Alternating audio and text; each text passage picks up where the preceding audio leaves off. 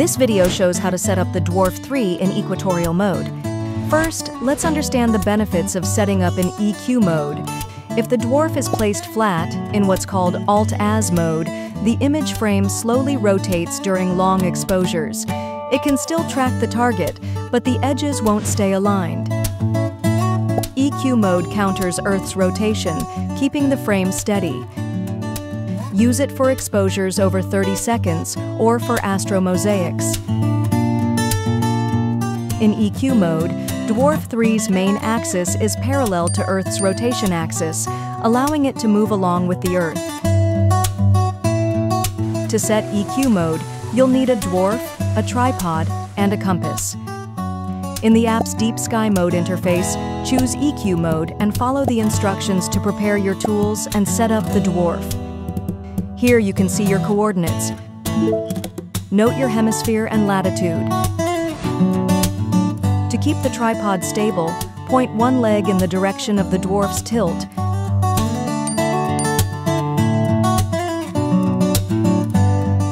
If the ground is uneven, adjust the length of the tripod legs to keep it level. Mount the DWARF device. Remove the plate, mount it vertically on the DWARF base, then reinstall it on the tripod and tighten the knob. Next, find the right direction. In the northern hemisphere, point the DWARF logo toward yourself with the back facing true north. In the southern hemisphere, point the back toward the true south instead. Next, adjust the tilt angle. For example, at 30 degrees north latitude, tilt the DWARF device backward 60 degrees, so its angle with the horizon is about 30 degrees, matching your local latitude. Finally, point the lens toward the starry sky. EQ mode is now set up. At night, you can fine-tune the DWARF's angle in EQ mode. Tap Next, and DWARF will automatically calculate its position in the sky to check if the position is correct.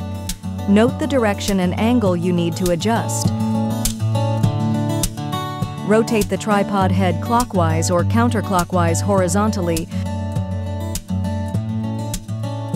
or rotate the entire tripod to point DWARF's back toward true north or south. Tilt the head up or down to match DWARF's angle with the horizon to your local latitude.